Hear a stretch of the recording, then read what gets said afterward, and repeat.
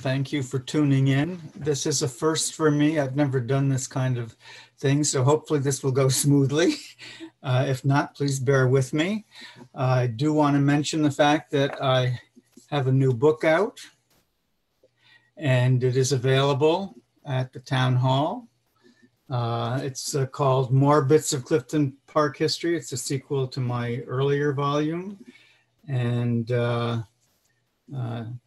that makes a wonderful Christmas present. So get lots of them for Christmas. The proceeds go towards the restoration and management of the historic Groom's Tavern. Okay, so the topic is Through the Stereoscope, the Time Machine to the 19th Century. So in the 19th century, there, of course, were no radios, there were no phonographs, no televisions, no movies, motion pictures. But every American home, most every American home had a stereoscope. They were very inexpensive. People could afford them.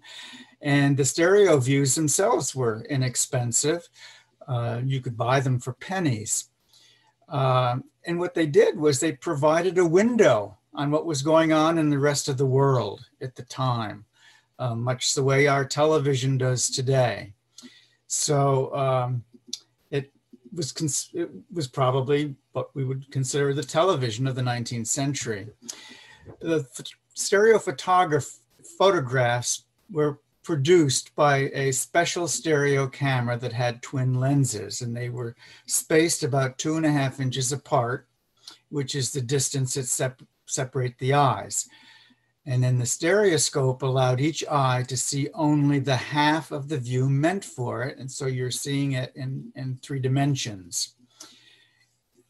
From the 1850s, when stereo views became popular, through the 1930s, these stereographs preserved the face of America. And those viewing these 3-dimensional images found that it was just like being there. It put you right into the scene. Now, I have a lot of stereo views in this presentation. It was really designed to be on a larger screen, so I hope you're going to be able to see them okay. There is a way to free view these views in stereo. It doesn't work for everybody, but you can try it if you want. When you see a stereo view, if you look at a distant object, focus your eyes on a distant object and keep your eyes focused on that distant object and then look at the stereo view, you'll see the 2 parallel views, but in the middle, you will see the view in 3D. And eventually you'll be able to close off those 2 other images and you'll just see it in 3D. Now, if I give this program ever in person, I have glasses to give to people so that they can actually see them in 3D. But for now, you know, if you can't manage to do that, I've never been able to do that. So, but you can try it. So photography was invented in 1839. And shortly after this, stereo views were created. Now, the first stereo views were daguerreotypes, which was the early form of photography. This was put on a silvered plate. And that's very hard to look at because, you know, if you've seen a daguerreotype, you have to hold it just so, otherwise, you know, the light reflects off it. It's so shiny. And the viewer for this, so that you could see it in stereo, was actually a part of the view. So you'd have this pair of stereo daguerreotype views, and it would unfold, and the viewer would be a part of it. So you'd get a viewer with each of the stereo views. There were also glass slides.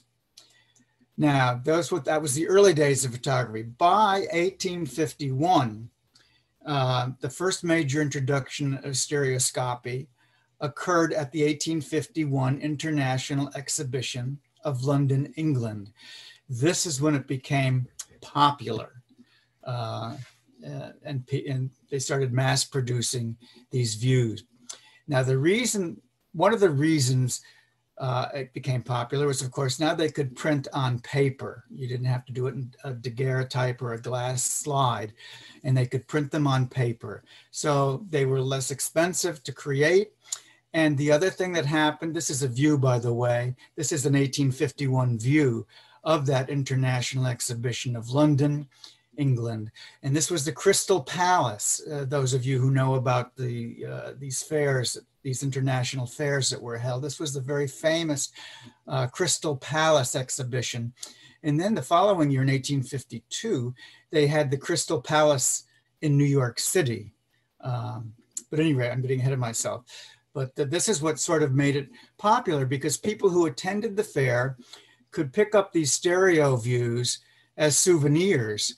Those who couldn't travel to London to see it could buy these stereo views and see what it was like. So what made stereo views so popular at the time was the fact that a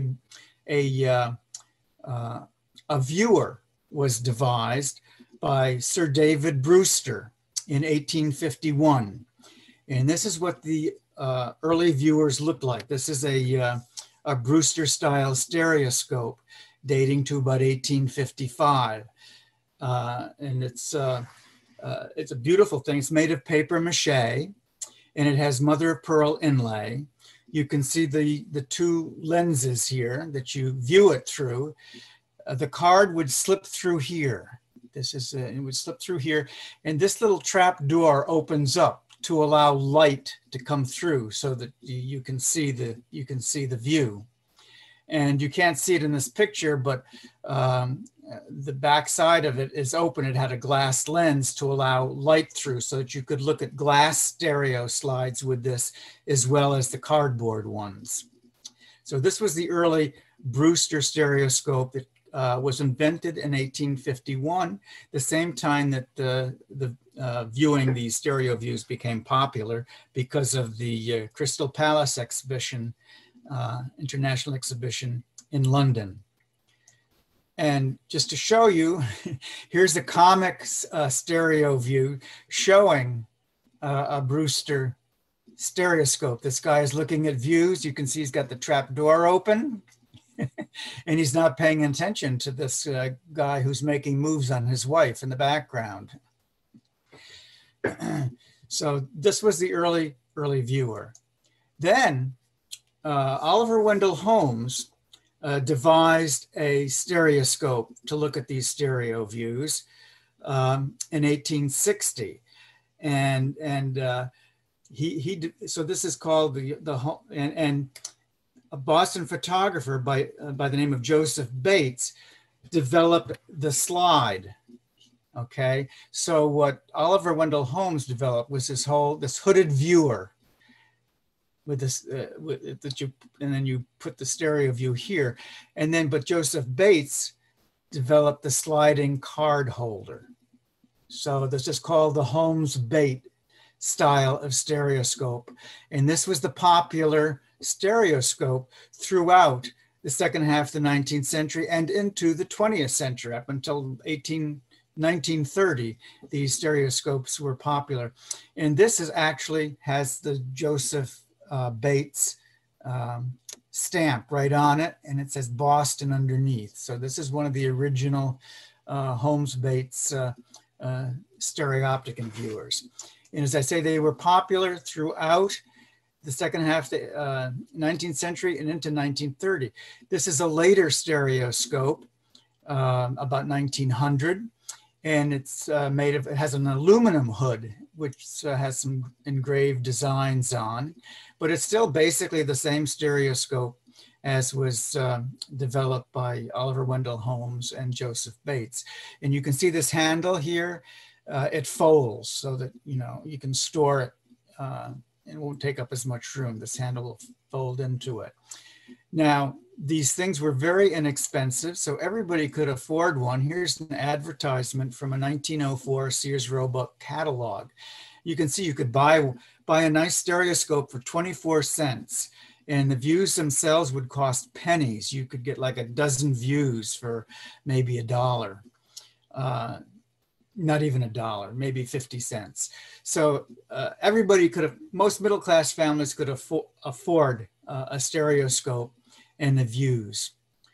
Now, here's a stereo view showing one of these Holmes Bates viewers being used. And it's interesting because it's sort of the same kind of view that we saw with the stereo view of the Brewster viewer. You've got the guy looking at views and this guy's making moves on his wife. So it's the same kind of comic thing. And this was another thing that they did, that a lot of these comic views as well. So it tells you a little bit about life in the 19th century. I always look at the furniture to see what kind of furniture it is and the type of wallpaper. And you can tell a lot about 19th century life by looking at these stereo views. But now, if you had some money, you could buy some elaborate viewers for your stereo cards. These are table models. This is called a stereographoscope. And these would be maybe on a center table in the middle of your living room, and you'd have stereo cards around it, and family could gather around in the evening and they would look at stereo views. So what it is as you can see, it folds down. This props it up at an angle. It would be convenient for viewing. And you have the pair of lenses to view the cards in stereo. But you also have a magnifying glass, which is stored underneath here, okay? So if you want to look at a photograph, magnify a photograph, this pair of lenses folds down. You pull the magnifying glass out. Here it is. So you can see the stereo lenses are folded down. And then you put a photograph or a carte de visite or anything you want magnified here on the stand, and you look through this lens. So you can do both. And this was sold at E and H.T. Anthony and Company, New York City. That was a major store in New York City in the 1860s and 1870s. They sold, of course, these stereographoscopes. They sold stereo views, and there's some wonderful stereo views showing the interior of this store with racks of stereo cards and tables with stereo viewers on. Many of these were sort of imported from England. A lot of these were made in England, and then the retailer put their name on it. Here is another one of these stereographoscopes. Here the lens, magnifying lens to look at photographs is just a part of it. Okay, let me just go back a minute. And it has different kind of eyepieces here, but it's the same thing. It folds down so that you can fold it down, and then this moves back and that folds down and this folds down on top of it. So for storage, it would not take up as much room. Now here's another kind of stereographoscope that's designed to fold down into a box-like formation when not in use. You can see it's sort of the same sort of thing. You've got the magnifying lens for photographs and the pair of stereo lenses. You put your stereo card on here. If you want to look at a photograph, this thing can be raised up higher so you can look at it through the magnifying lens. And here is a comic stereo view showing a stereographoscope. You can see it's here on the mantle. I've sort of enlarged it here so you can see it.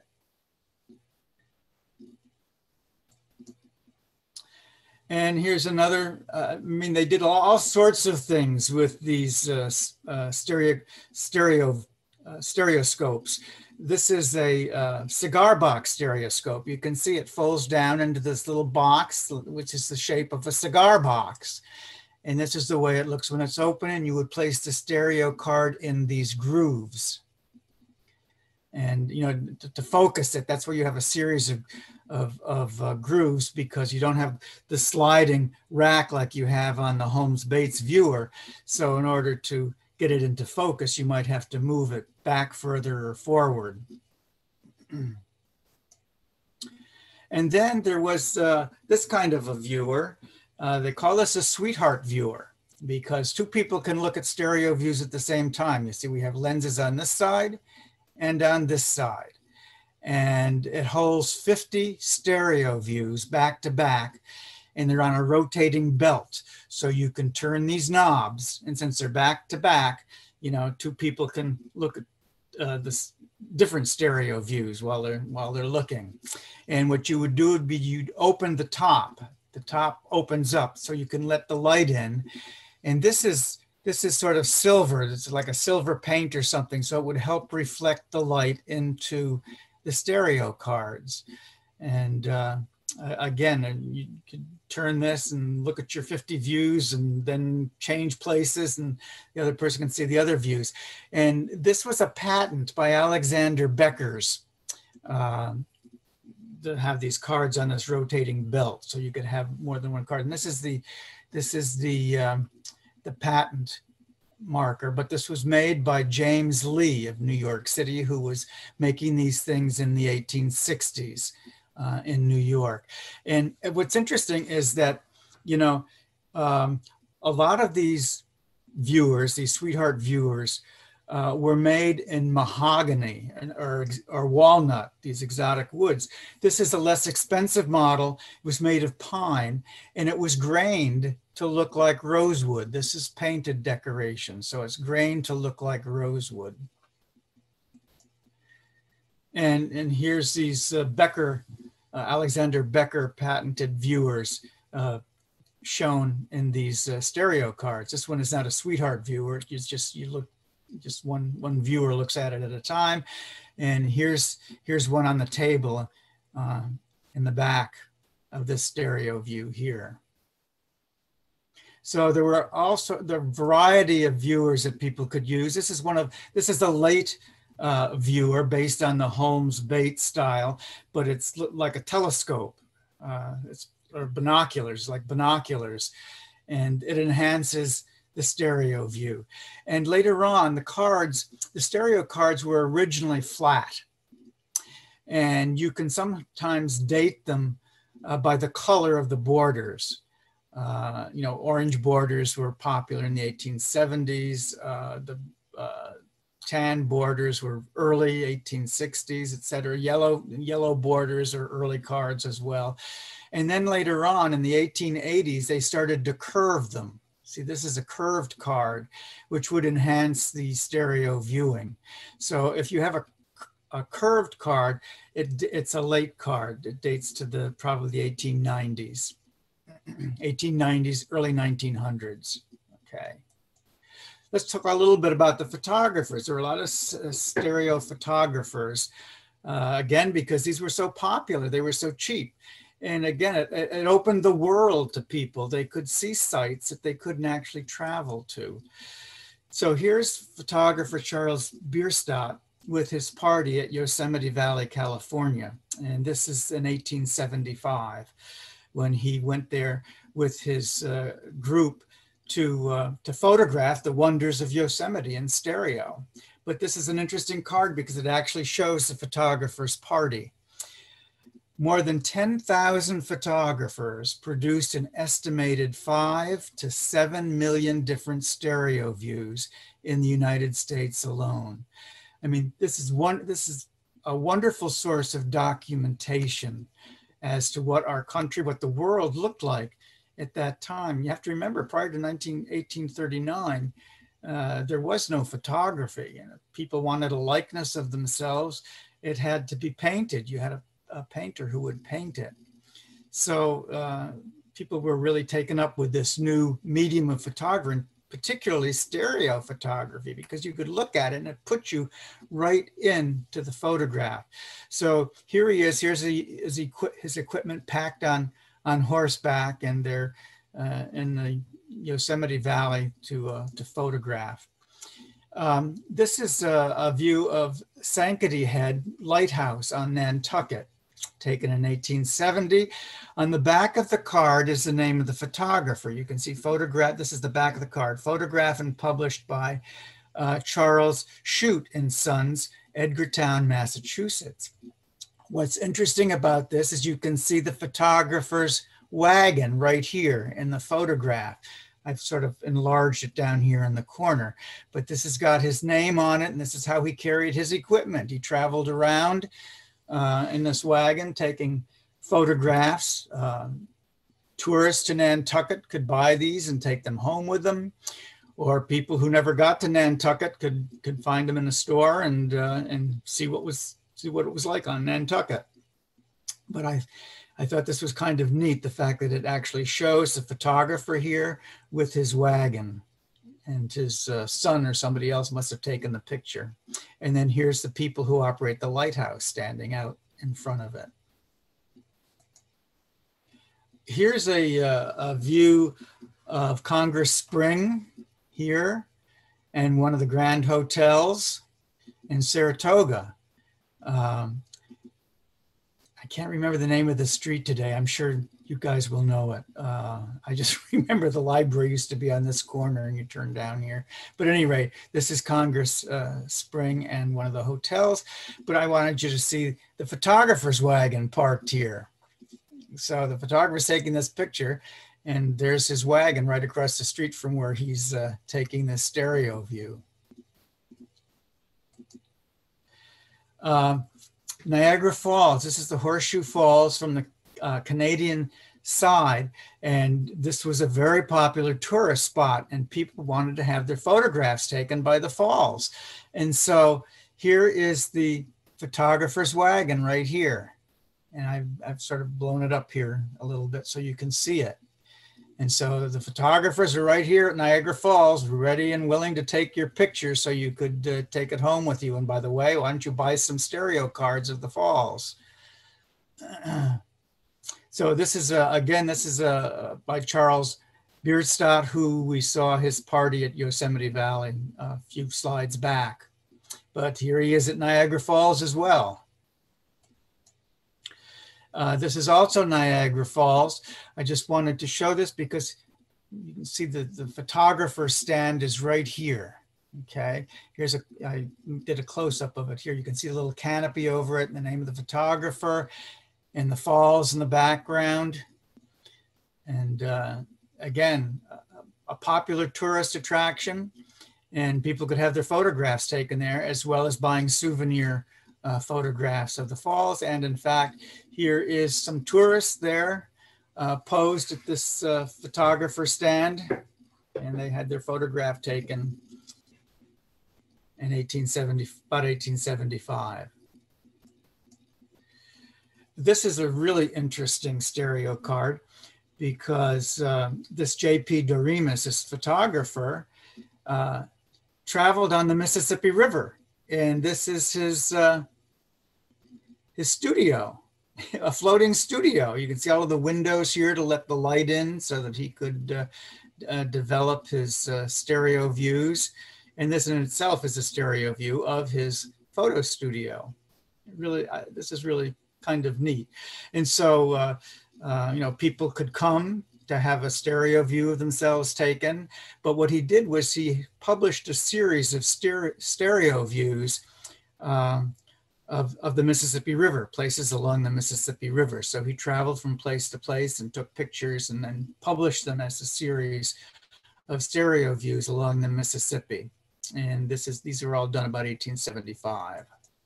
Okay, let's talk a little bit about the stereographs themselves. Okay, so what did this do for people? I mean, it opened the world to them. So, you know, they could get stereo views of, say, the Roman Forum or Jerusalem and look at them in stereo, and it would put them right into the picture. So this was a really important new aspect of life for people. They recorded our history. The Civil War was going on in the 1860s, and photography, again, was still young, but people like Brady photographed the Civil War, and there were stereographers there to create it in 3D for people. So these two stereo views were taken probably about 1865, right after the war, to show some of the damage. This is Fort Sumter here, and you can see how the cannonballs hit the fort And here's a ruined church in Charleston that was bombed out during the Civil War. This is interesting. This is one of those torpedo boats that was used in the Civil War. This is just outside Charleston. Some of you may have read about the Hunley, which they brought up in Charleston Harbor, that was used to attack Union ships. And here's one of these torpedo ships right on the lawn there near Charleston. This is probably a pretty rare view.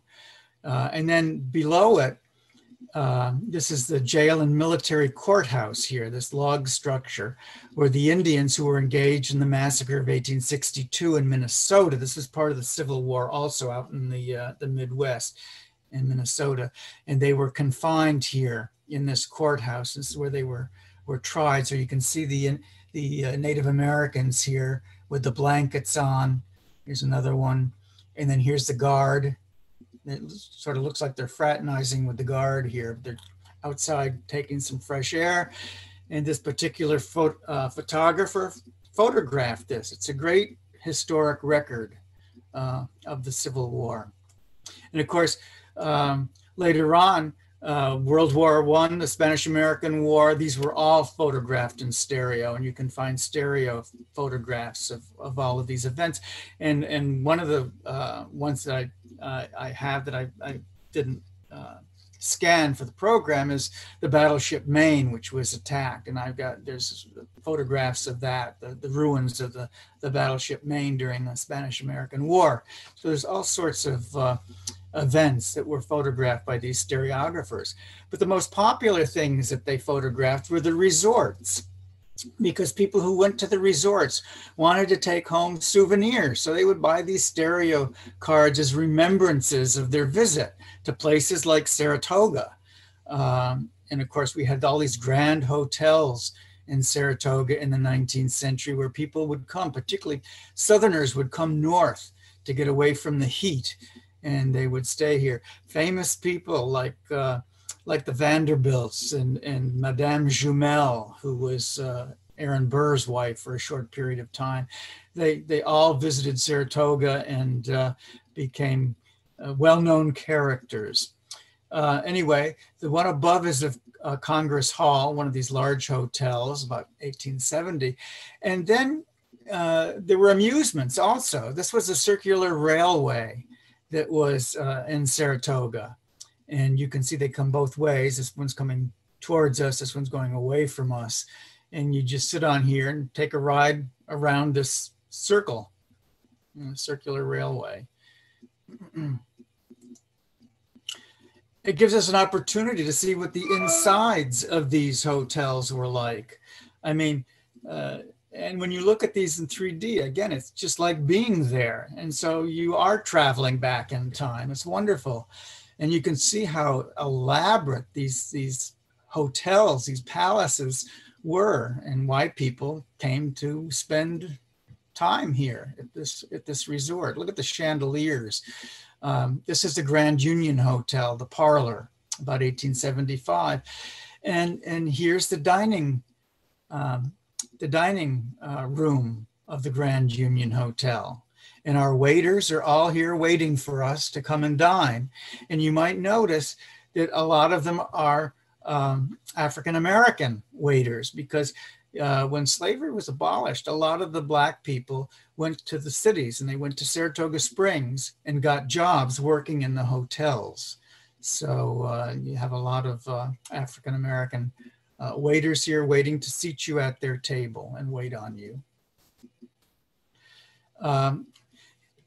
You could take a Sunday drive out to Saratoga Lake from Saratoga, and you could board a steamboat and go to the southern end of the lake and visit the White Sulphur Springs Hotel. Here it is in 1870. Here is the spring for which it was named. And here's the steamboat docked out in front of the hotel.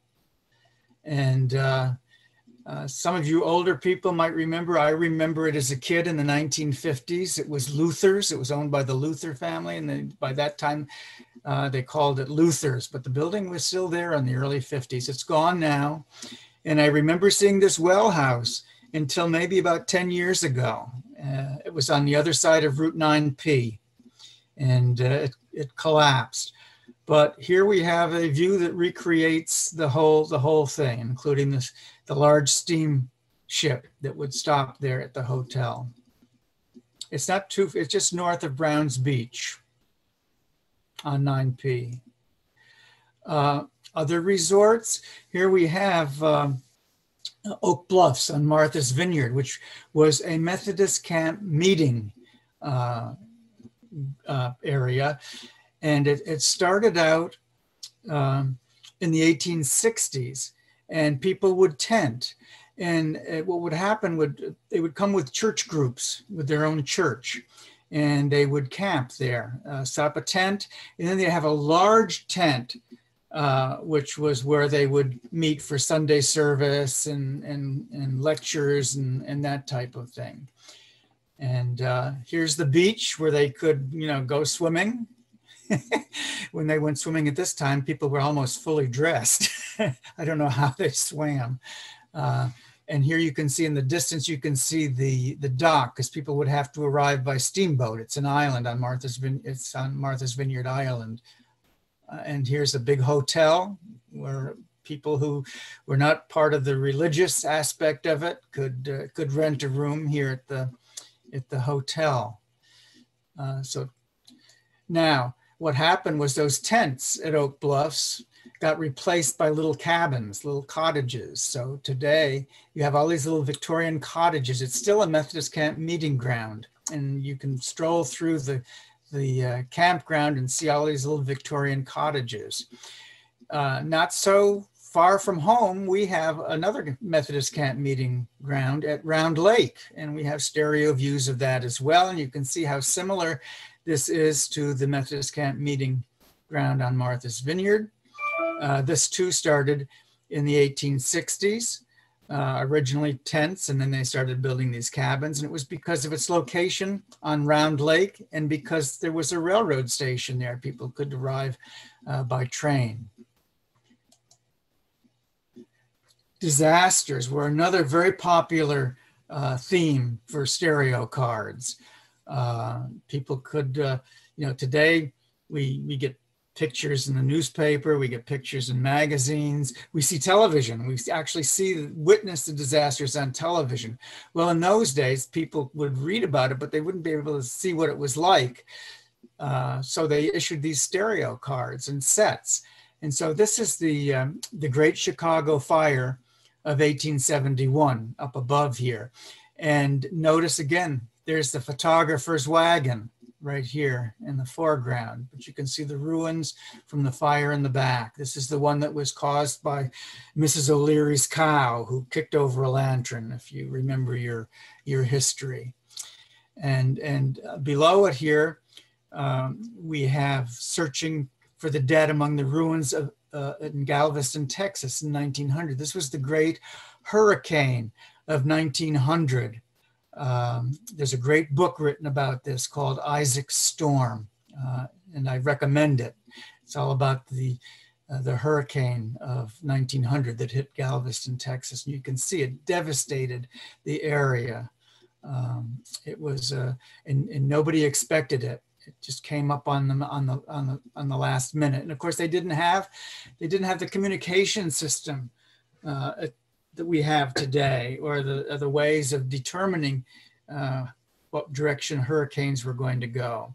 But anyway, disasters is a really popular thing with the stereo photographers.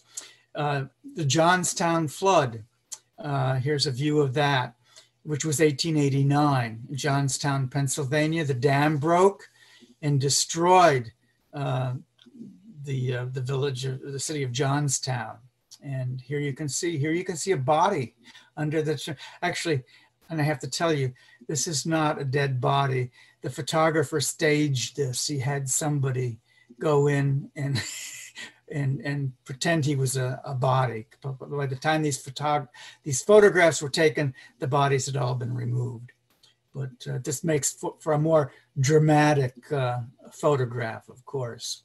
You can see in the background some of the damage here also. And there's a whole series of these views of the Johnstown flood. I have about, probably about 50 of them, different views. Another disaster that was popularly photographed was the volcano eruption on the island of Martinique in the Caribbean. You can see Mount Paley here in the distance, and here are the ruins on Martinique. St. Pierre was the name of this community, and nothing's left of it. And in fact, there was only one survivor of this disaster, and it was some drunkard who was in the prison. The prison was stone walls, and so he was protected, and he survived. Nobody else survived. There was a lot of dead. A lot of people escaped before the damage came. But this prisoner was the only one who survived, and he was featured by P.T. Barnum in his circus. He traveled with the circus as the lone survivor of this hurricane eruption. But there's a whole series of views of this disaster. And of course, then that was in 1902. And then we have the San Francisco earthquake of 1906. And there's a whole series of views relating to that. And there were many other local disasters. There's tornado disasters. There was a grandstand that fell that was recorded in some local community. So these disasters were very, very popular. Transportation, ways of transportation that we don't have today, but were popular in the 19th century. This card here is the steamboat landing in Albany, New York. You had the day line and the night line that went back and forth to New York City. And here's a steamboat docked right there. The steamboat station where you'd buy your ticket is still there, actually. It was I don't know if it's still a restaurant or not. It was a restaurant, the Dayline office. La Berge, I think was the name of it at one time, was a French restaurant. I'm not sure whether it still is or not. And here's a view of down in New York City at the South Street Seaport. Look at how active it was. Look at all of these boats, these sailing vessels that were down there. This is about 1890, and you can see the buildings there at South Street, which is now a historic district in New York City and a popular tourist spot. Here's our own Erie Canal. You should all recognize this. This is a view of Rexford from the cliffs. And this is lock number 21 right here, which still exists. It's in the Schenectady Yacht Club, okay? And this is the feeder canal that brought water into the Erie Canal. The Yacht Club still uses this lock. They have a crane over it, and they use it to take the boats out of the water in the winter and put them back in the spring. And this section of the canal is still there, but it just goes down a little further and then it opens into the river. So, and sometimes a lot of the boats are docked in here as well. You can go in there with a kayak and you can see how it turns, and then it goes over the aqueduct into the south side of the Mohawk River. And here's a train, or an early train on this trestle, this high trestle, which is the Frankenstein trestle. In Crawford Notch, New Hampshire. There are also city views and overall views, sort of bird's eye views that stereographers took of various cities and communities. This is a view of Cohoes near Erie Canal, Lock 18. So here is the canal here, bridge. And I believe the lock is just out of sight here, little tip of it here, but you can see the Mohawk River in the background here. So, and this has got to be, I think, before the Harmony Mills were built. You don't see those. This is the other side of the view. You can see the Mohawk River back there. But there's a number of these views as well. Famous people. This would introduce the public to these figures who were important in their life. Here we have General Ulysses S. Grant He visited Oak Bluffs on Martha's Vineyard in 1874, and he stayed at this cottage, which was the bishop's cottage, at the camp meeting ground. And his wife is in the view, and some of his cabinet members who also visited. You see the place is all decked out to welcome him to Oak Bluffs. Here's William McKinley taking his oath of office, President of the United States, in 1901. Here's Teddy Roosevelt and his family at Oyster Bay, 1901. And then were daredevils and the like. Here's a man crossing the Niagara Falls, the chasm there, Niagara Falls, on a wire with a wheelbarrow. And you can see the people on the bridge watching the performance over there. And his name was Calverley, 1893. And there's a whole series of daredevils doing things at Niagara Falls, walking the wire across this chasm. Here's a famous burlesque star. I can't remember her name, but there she is. And this particular photographer did a lot of portrait photography in stereo of famous people. And here's a banjo player. And this was sometimes businesses would give out cards too of local scenes to the public as a promotion. But J. Gurney and Son also specialized in portraits of people. Occupations is another theme for stereo views. And this is whaling. And this particular view, it's interesting. Charles Shute and Sons, who were from Edgartown, and we met them earlier. We saw his photo wagon on Nantucket. But he did a series of views on whaling. And it was called A Whaling Voyage. And there was like about 18 different views showing the whole process of catching a whale, killing it, bringing it on board, trying it out. It was a whole series of views. He did these in 1869 when whaling was still being done. And what's interesting is these are not actual views. These are models. He put this together using models and took these pictures. So here we have the boats, the ship in the background, and the boats attacking this whale, harpooning this whale. But as I say, it's a whole series that shows the whole process from sighting the whales to going out and killing it, bringing them back to the ship. And it's all done with models. But this is for real. This is a whale being cut into in Nantucket Harbor. This is a marble dealer. He sells tombstones. You can see the tombstones here, over here. And so he's there with his business, and his wife is out here at the house, and everybody's posed here for this this stereo view that was taken in 1875. This is in Vermont someplace, but I was able to read the sign over the store, and it's George M. Farrington, dealer in marble. Students, here's a one-room schoolhouse and students, about 1880, nice stone schoolhouse. And the kids must be recess time, they're out playing. Looks like they're playing Ring Around the Rosie here. But again, just wonderful documentation of 19th century life. And again, when you're looking at these through the stereoscope, it puts you right into the picture.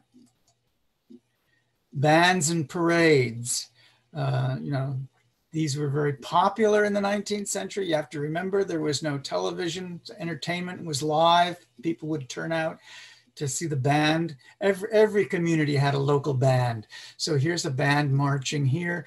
And this is sort of difficult to see, but this is a band. They're on a bandwagon. So they're being pulled around playing music. And cornet bands were really popular every place in the 19th century. The circus would come to town. This is a circus parade. See the elephants? This is Barnum's Circus in Washington. And you probably hear my phone ringing. It'll stop. And then this is in Washington, D.C., and here's a circus parade in Washington, about 1880. You see the elephants. The elephants were a big part of these circus parades.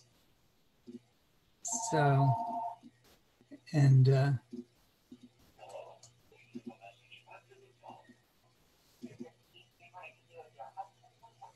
so this is another popular thing were residences. People like to have their homes photographed in stereo. So this is an advertisement on the back of a card, and it said published by B.C. Kennes, Castleton, Vermont. Stereoscopic views made of residences at $3 per dozen. So you could hire a stereographer to come and take a picture of your house. And of course, you and your family would stand out in front of it. And like this view here. And here's some more views of people's houses with the family standing out in front. I think these are great. I love these kind of views. People were proud of their houses, and it gives you an idea as to what things were like. Dirt roads, which really got muddy in the spring. People didn't mow their lawns the way we do today. Tall grass here, and they didn't have screens. When they opened their windows, the bugs would come in. I also did the back of one of these cards, so you can see sometimes the photographer would put on the back of his card the titles of the views that he would have for sale, and the view that you were looking at would be underlined. So, but it gives you an idea of some of the things that they photographed. Okay, so that gives you an idea as what were popular views for people to see. And of course, there were many other categories as well, but these were some of the most popular. Now, by the 1890s, the stereoscope was used for education purposes as well. So people like Underwood and Underwood published a series of things for like Sunday school, or for use in the school. So this is a Sunday school lessons, 1912. And basically what they are their views of the Holy Land that people could look, and they're all numbered. And this is a box that holds them. You can see where it comes apart here. And also travel. There were travel cards too. So you could go to different foreign countries. You could buy a set of views from different countries and visit them through the stereoscope. They were used in the classroom as well to learn about places, perhaps different countries like India or China, to see what things were like. And so each of the students had a stereoscope. Today they have laptop computers. Back in 1900, they had stereoscopes, and they could see what the rest of the world was like. Well, there was also things that would supplement your stereo cards, holders. So here you can see this tintype of this lady in the 1870s. And as a photography prop, she has a stereo card holder here on the table next to her. And here's what it looked like. So they had these elaborately carved stereo card holders that you could, you'd have your table in the parlor, you'd have your stereoscope, and you'd put your different views into the card holders. And they came in many different formats. This is an elaborate one. You can see it, and then it has like this roll top cover that comes over the top to protect it, and then it rolls down under it. So that dates to about 1880. Here's a whole variety of carved stereo card holders from the 1870s, different formats. And a lot of people don't know what these are, so I can pick these up at antique shops for next to nothing. But they supplement the stereo views. So later 20th century stereo viewing. So the stereoscope remained popular up until about 1930. People started losing interest in it because of technology. Of course, the radio came in, we had motion pictures, so the stereoscope became passé.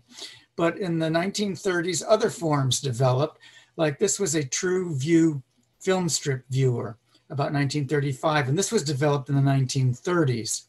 And it made use of film to create three-dimensional images. So it was like a roll of film, and you'd thread it through here, and the images would be paired. And then, of course, there was the ViewMaster, which was introduced in 1939. And I think a lot of us are familiar with this. I remember I had a ViewMaster and a whole set of reels to go in it. They're on a circular disc, and the images are paired opposite each other. So then you can look at the views in 3D. And then amateur stereo photography became popular in the 1950s. And so people were taking stereo views. This is a Kodak stereo camera, about 1955. I've actually taken stereo views with this camera, but now people don't develop film anymore. It's all digital. Here, so you take your pictures with that camera. This is what the slides look like when they're developed, okay? And then, so this is a viewer for it. You put this in the little viewer here, and then you can look at it in 3D. And this is a little case for your slides. The slides will go in these drawers, and then the viewer fits right in this slot here, and the door closes, and you have this little case for your viewer and your slides. 1955. And of course, the interest in stereo views continues today. There's the National Stereoscopic Association, and they publish a monthly magazine, which has a lot of historical stuff in it, but it also has modern stuff in it because people continue to take stereo views today, and there's a whole club of people. And of course, 1950s, when people were taking stereo views, was really interested in stereo views. Remember, some of you may remember the the 3D movies like The House of Wax, and there was 3D comic books I remember as a kid, and you had the glasses that you looked at when you looked at the 3D comics. So the 1950s was a popular time. But then today there's a group of people who still pursue 3D photography. So it still goes on. And now, if you get to the library, here's the exhibit. We have an exhibit of some of this material, and you can actually see it for real, all the way from the Holmes Bates viewer down to the ViewMaster. And here's the camera that I showed you in the slides, some of the stereo view holders, etc. So I hope you can get to the library. I think this exhibit will be there until the end of December.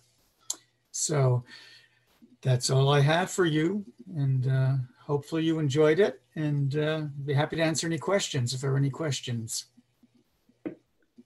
Thank you, John. I'm glad you mentioned the display at the end. I meant to mention at the beginning and I neglected to do so. So please do come to the library and take a look at the display. Just be sure to have your face covering, of course, when you come in.